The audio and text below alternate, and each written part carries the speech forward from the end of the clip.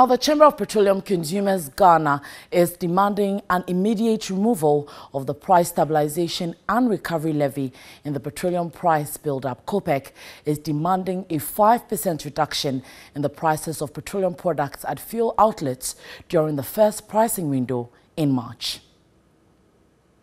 The price of Brent oil this month stands at $54.22 a barrel, compared to $63.83 the previous month.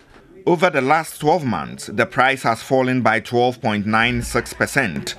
West Texas Intermediate (WTI) is currently priced $49.93 per barrel from the $57.68 on the average in January. The fall in the price of crude oil on the global market and the cedi has appreciated 7.1% year to date.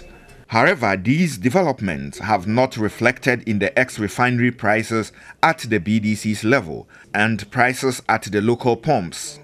Executive Secretary of COPEC, Duncan Amoah, noted MPA's reintroduction of the Stabilization and Recovery Levy did not allow further reduction of fuel prices. That would effectively wipe out some 16 pesos per litre.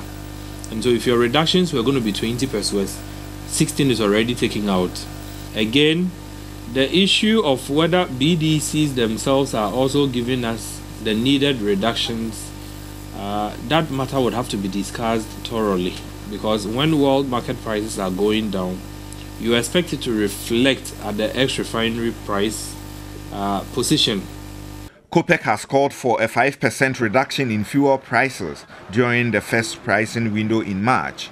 So the natural expectation is that once there wouldn't be any stabilization introduced, once there wouldn't be any dollar issue hanging on our necks as an important country, the expectation is that the first week of March, fuel prices should do a minimum 5% downward reduction for all of us. Fuel prices within the second pricing window in February saw majority of the oil marketing companies, OMCs, maintaining the prices of petrol and diesel.